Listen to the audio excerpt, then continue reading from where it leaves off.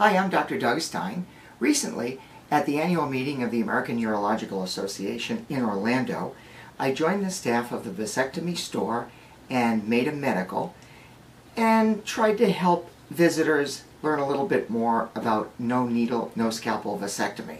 Part of that was demonstrating the MadaJet, and I was pretty surprised at how many of our guests had ordered MadaJets and never used them, because the logistics of setting up the MadaJet and sterilizing the MadaJet at night was a little intimidating to them, or they just hadn't gotten it into their routine. So somebody said, why don't you put that on a video? So here I am putting it on a video. We wrap our MadaJets in a sterile blue towel and put that wrapped MadaJet into a standard sterilization pouch.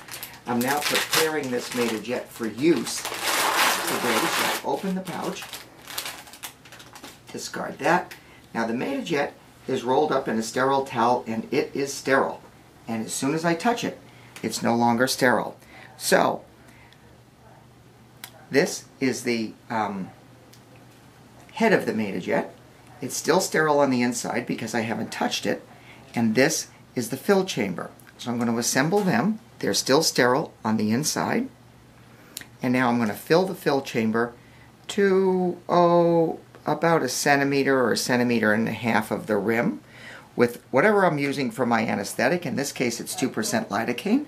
But if you wanted a little bit more time, you could use a 50-50 mixture of 2% lidocaine and 0.5% bupivacaine.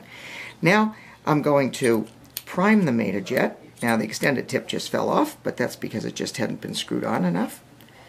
Let me get that just like so. Again, this is not sterile on the outside.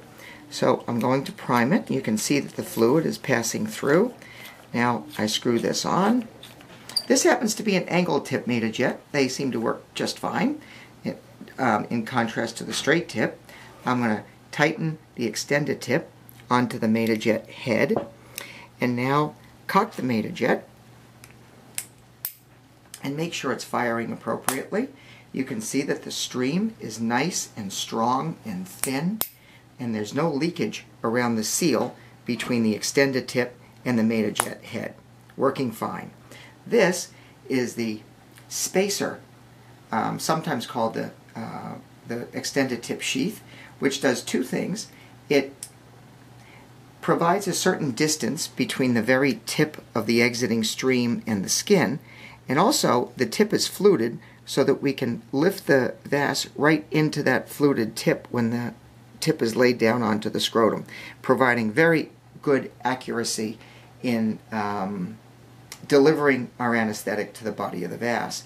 Then the MadaJet can be slipped into a MadaJet holder, which is filled to about here with Madacide, so that the tip is soaked, you can see it dripping here, is soaked in Madacide between patients. And that's it. It's really as simple as that. On another video, I'll show how I disassemble the MadaJet at the end of the day and prepare it for sterilization.